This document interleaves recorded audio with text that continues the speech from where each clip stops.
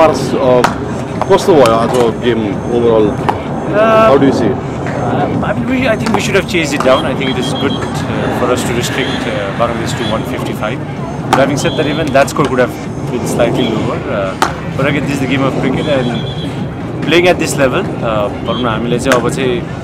there is no excuse. Pitches to conditions, opponents. If we want to improve, team so for us, obviously, as players, we are trying our best, but unfortunately, this is not good enough. If Nepal cricket has to grow, we have to come up with better performances. जुन तरिकाको bowling उनीहरूले first few ओभर्समा गरिरहेको थियो नि त्यो bowling हेर्दाखेरि चाहिँ Nepal has a long way to go to play this kind of teams जस्तो लाग्छ लाग्दैन त्यस्तो छैन it all depends how batsman play the बल हैन अब इफ त्यही ब्याट्सम्यानहरू सेट भएर स्कोर गर्न थालेपछि everything looks good but having shed that I think our bowlers have somehow manage to pool through fielding has been a bit disappointing overall throughout the tournament, and hopefully we can become better, because this is not something that we should be talking about in Nepal fielding. But you can't blame individuals. सबैजनाले push गरिरहेछन्. But in the end, it comes down to all three departments. राम्रो टिमहरुसँग खेल्दाखेरि यो जुन लेभलमा छौं, for us there is no excuse.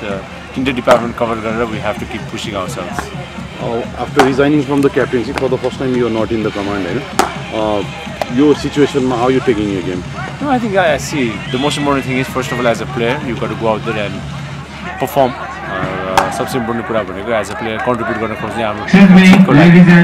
It doesn't matter who the captain is or who is leading the team. In the end, it's about Team Nepal. I think as players, हामी सबैजना त्यो focus साथ अगाडि बढिरहेको छौँ. I think Gyanu has been doing a decent job, but having said that, we cannot blame an individual. I think it's the whole team that has to step up, and unfortunately, we haven't played as well as we are capable of. हाम्रो fielding चाहिँ अलिकति sloppy हुनुको कारण चाहिँ के हो यो south Asian गेम्समै अलिकति स्लपी फिल्डिङ चाहिँ हाम्रो I think it's could be pressure, could be ground is not the best obviously, but obviously it comes down to individuals how they are आफूले आफ्नो कसरी त्यो प्रेजेन्ट गरिरहेछन्. But it could be just one of those tournaments, hopefully, that we come up with better fielding performance, because I think whenever Nepal has done well, our fielding has always been our strength. So people think that unfortunately this hasn't been the case. So I hope we've got one more game to go, and we want to finish on the higher side, and we can come out with a better fielding, batting and a bowling performance. एउटा मात्र डिपार्टमेन्टलाई blame गर्न मिल्दैन, तीनटा department cover गरेर अगाडि बढ्नुपर्छ. We've been testing a lot of players now, हैन. अब फेब्रुअरीमा हाम्रो चाहिँ वर्ल्ड क्रिकेट लिग को म्याच आउँदैछ. How do you see it? यो पुल र अब अगाडि आउने च्यालेन्जिङ गेमहरुको लागि I think individuals have to step up. कुनै डाउटै छैन. I think all of us, there's nothing called senior or juniors. I think everybody who's playing for Nepal, उहाँहरूले चाहिँ best performance गर्नै पर्छ. र it's 50 over format again, from higher intensity, from a longer format, you got to be more fitter. र mentally पनि I think you got to come out stronger. I think that is one aspect that we need to grow. मैले बारम्बार भन्दै आएको छु विगतको 2-3 yearsमा. I think in a way we have almost become stagnant. So stagnancyबाट अगाडि बढ्नको लागि चाहिँ I think it's a harsh reality. I think it's almost been 1.5-2 years हामी एउटा stagnant पोजिसनमा भएको.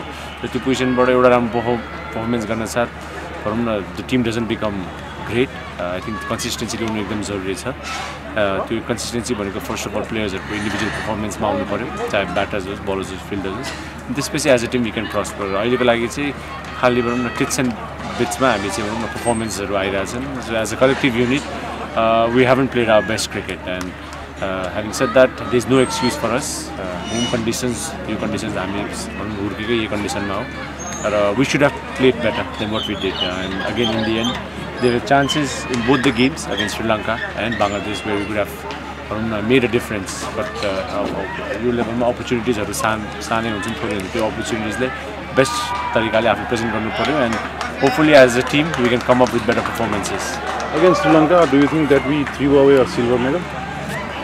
I mean, you can say that, but I mean, even today, right? I mean, we had them on a lot of pressure. So, I mean, we could have tomorrow. What if Sri Lanka goes to win gold, right? So that doesn't mean they are a weak team. I mean, obviously Bangladesh looks stronger on paper, but I think it's a game of cricket where you need to perform on the field. And for us, more than looking at our positions, it was very important to start off with a victory, and we made certain mistakes due to which we managed to lose that game. But again, everybody, you cannot blame an individuals for not trying. I think Nepal cricket ma effort ko kami छैन, but अब अहिले सायद हाम्रो effort पनि अब जुन effort लगाइरहेको छ त्यो effort सायद बढाउनु पर्ने हो कि mentally we have to come out stronger, किनकि त्यो नगरिकन चाहिँ हामी अगाडि बढ्नको लागि चाहिँ निकै गाह्रो भइरहेछ र it's not just about an individual. I think as a whole team we need to step up our game.